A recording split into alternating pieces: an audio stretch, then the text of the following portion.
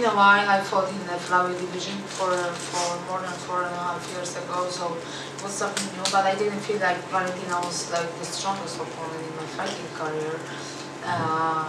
Good traps, good takedowns, and she scored at cars.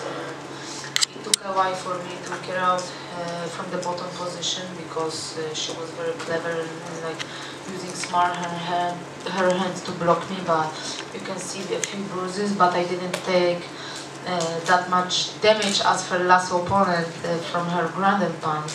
But yeah, you know, I'm looking forward. It was first fight in the flyweight division, and right away fight with such a tough opponent with Valentina, and for the belt, I'm happy. I'm proud of myself.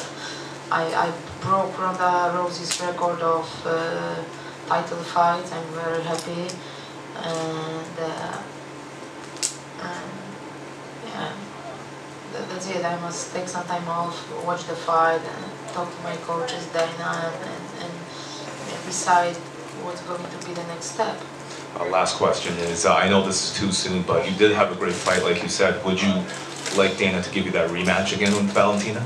Oh, we will see, you know. There's like a bunch of other good flyweights who are in line, and I don't want to go like crazy, you know. This year was busy for me. I spent more than 7 months in the States, so I want to go home to Poland and just enjoy the time with my family.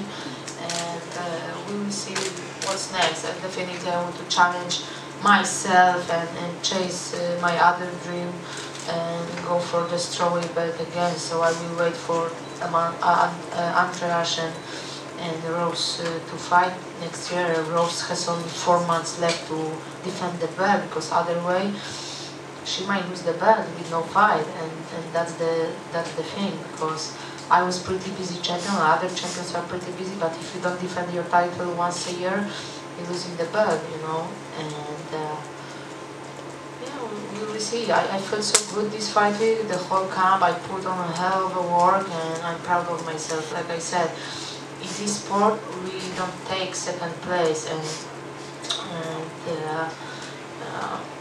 you know, I don't want to say this because of my loss, but I said this during the week that you shouldn't be like, okay, one person is winning, one is losing, but like even the person who lost is not a loser, you know.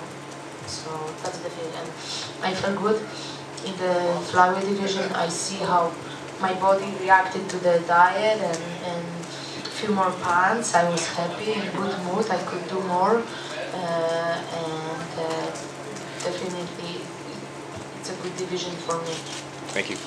You want 2 questions for you. Number one, do you feel like this was fight at such a high level that you fought about as well as you could fight tonight? What do you mean, like? It seemed like a very good technical fight, and you fought a very good fight.